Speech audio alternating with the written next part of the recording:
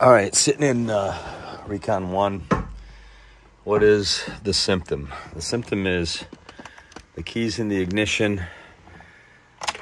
You go to turn it, 1 click, 2 click. I'm going to turn it over, nothing. You can see I get the key completely turned over, nothing. Nothing at all. Take it out, put it back in. You can see that all the lights come on. The vehicle has all kinds of power. So, kind of frustrating. Searching on the forums, there is a ignition switch on this side right here. I got a special Torx bits to separate the steering column to access the switch. Then the switch would need to be unplugged. Then there's a tamper-proof Torx, and then the switch could come out. I do have the switch. I don't have the small tamper-proof Torx yet. I may separate this today. This is best case scenario to solve this problem. If it's not that, it could also be the key portion, the cylinder inside here for the ignition. I do not have that. I want to start with the switch. It seems to me that's the practical place to start and perhaps the easiest. The worst case scenario would be the park neutral safety switch, which is an absolute disaster job because that switch is located above the valve body inside the transmission. So I'm hoping to God it's not that. I don't think it is, because even when this is in park, it won't start. And even when I bring the shifter down to neutral, it won't start. So irrespective of the position of the park neutral safety switch, it will not start. So I'm really hoping that it is the ignition switch inside the steering column. Okay, so there's 3 screws, one right here. Then you need a long Torx 20 for this one, and a long Torx 20 for this one. So 3 of them, and then this column cover should separate. So I'm using this one right here for the shorter screw, and then I got a special T20 that I purchased for the other 2 bolts. Okay, the 3 bolts came out, so you can see that I have the steering column adjuster down. I'm just trying to separate the 2 pieces of plastic right here, okay? So I'm working my hands around. Looks like there's some type of little clip right there. I got to go check the other side. Okay, unfortunately, I looked through everything I had, and I'm going to try to zoom in. Right there you see like a brass colored screw. I believe it's a tamper proof, and maybe even like T15, T20, I'm not sure. And then you can see down on the bottom, you have your traditional Jeep electrical connector with a red tab that you have to slide forward. Then you can squeeze right here and pull this out.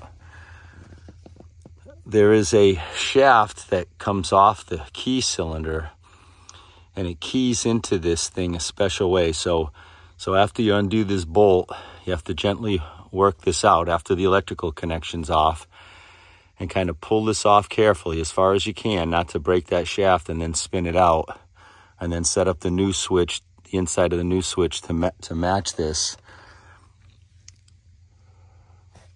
So that's a good look at it. Unfortunately, this is as far as I can go today. You can see what the column looks like with those plastic pieces off. I had to first pull the clips and remove this first piece of plastic down here. Then I had the short screw right there, and then the 2 long screws.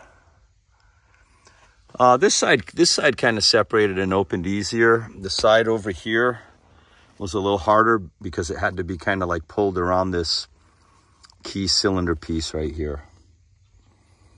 So I'm going to try to, it took me several times to get it to start, to pull it out of the garage. I'm going to start it back up and get it back in the garage until the next time, until I get that new tamper-proof Torx bit, which I think is coming soon.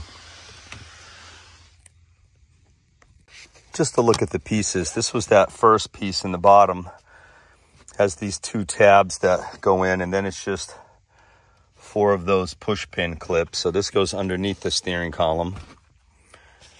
This was the harder piece of the 2 to to get off. Obviously, I want to clean this up. You can see a lot of the dust from windrock and so forth. There's the bottom piece. Here's the upper piece. This is where the actual long screws go in right there. This piece basically goes like this, and it separated and came off pretty easy. You can see there's some tabs right there, 2 of them on each side. And you can see right where those tabs go inside. Not bad. I mean, these 3 pieces separated in the course of a minute or 2, no big deal. So unfortunately, I can't get that switch off until I get a special tool. So I'm just going to try to get this thing to start again and get it backed up into the garage and just leave everything right here until I have the proper tool.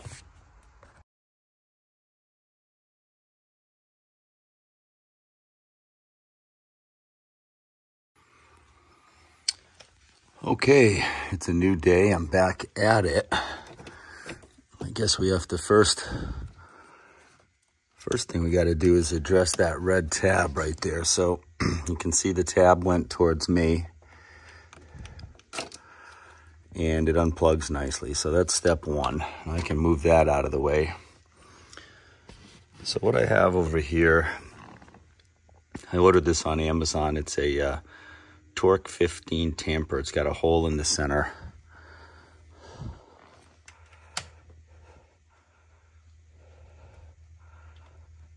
All right, it looks like that screw is loose at least. So it's coming out. So I'm going to keep working that screw out. Put the camera down so I can get a second pair of hands in there and very carefully remove that screw and then try to get that switch out of there.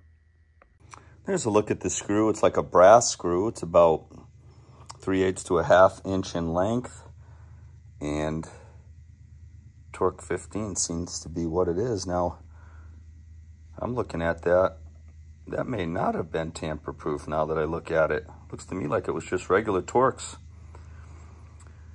Might have cost me a time and $6 for some tamper-proof Torx bits, but it looks like it's just a regular Torx head, so my bad on that.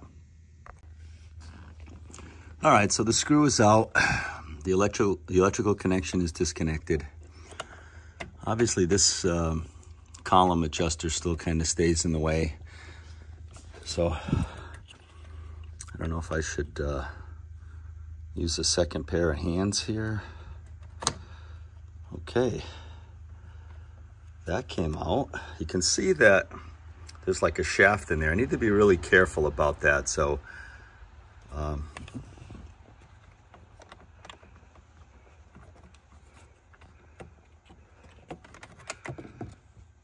wow, look at that. It's not really what I expected. It's almost,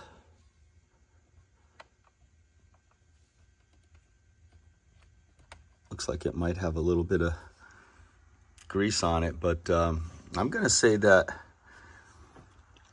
it looks like this piece is one type of material, then it gets really thin, almost like the thickness of a nail, and it looks like it comes out about 3/4 of an inch. So the switch is out. Now, if we look at that switch, you can see the angle of the mechanism inside. I'm going to get my new switch, and I think it's essential that we get that same angle set up on the new switch. We can probably use a straight slot screwdriver and put it in there. We just want to match the two up. Then I'll have to carefully reassemble the switch. Okay, there's my new switch. I just put the date on the back of it.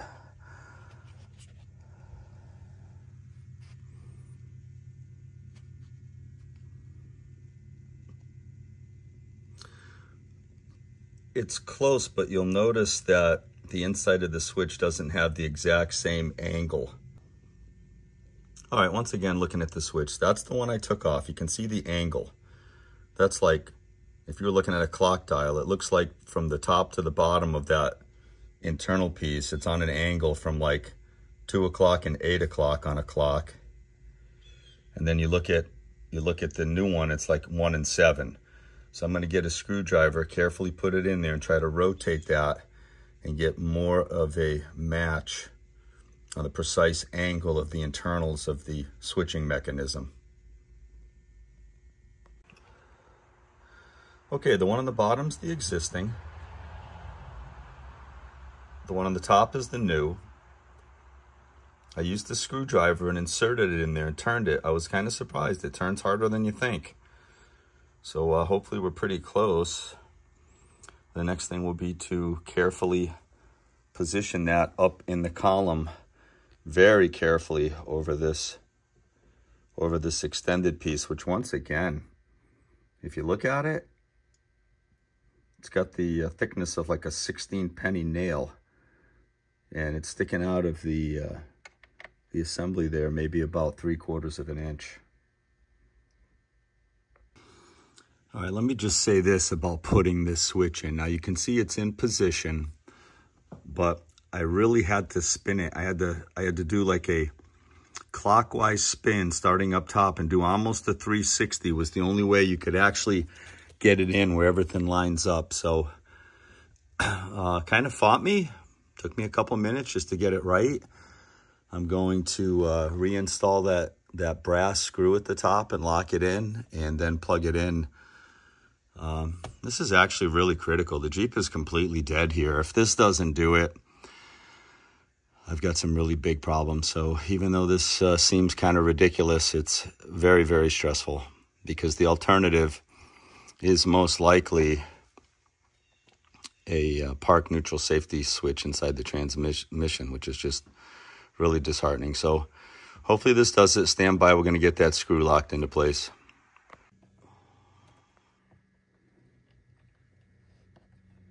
It's kind of tedious. There's not a lot of room. Just kind of getting it hand tight because the switch obviously needs to be locked into place. And then I'm going to put a tiny little wrench on that Torx 15 bit and just gently snug it up a little bit. Hopefully I'm getting close here. Stay tuned.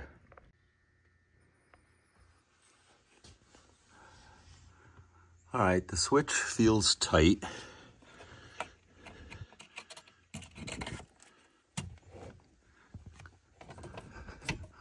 I just pushed the electrical connector all the way on and hit the tab. So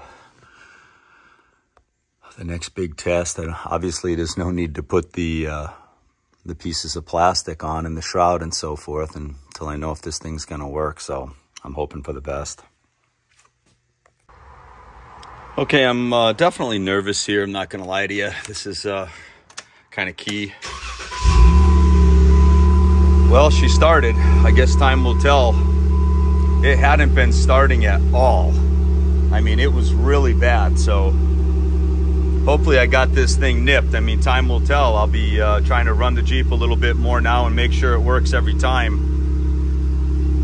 I'm gonna clean up some of those pieces of plastic, the trim, and then very carefully get this all reinstalled. Wow, I hope we got it. This is a good sign. This is a real good sign. Electrical ignition switch. I picked it up at extremeterrain.com. I want to say it was 45 bucks.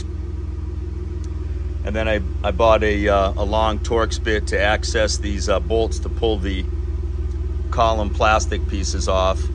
The only mistake is I did not need a tamper-proof 15 Torx. All I needed was a regular Torx 15. So outside of that, not too bad. A little nerve-wracking trying to get the switch out as well as get the switch back on because of that extension piece. It's like a nail. But at the end of the day, I got it. So hopefully that's a wrap.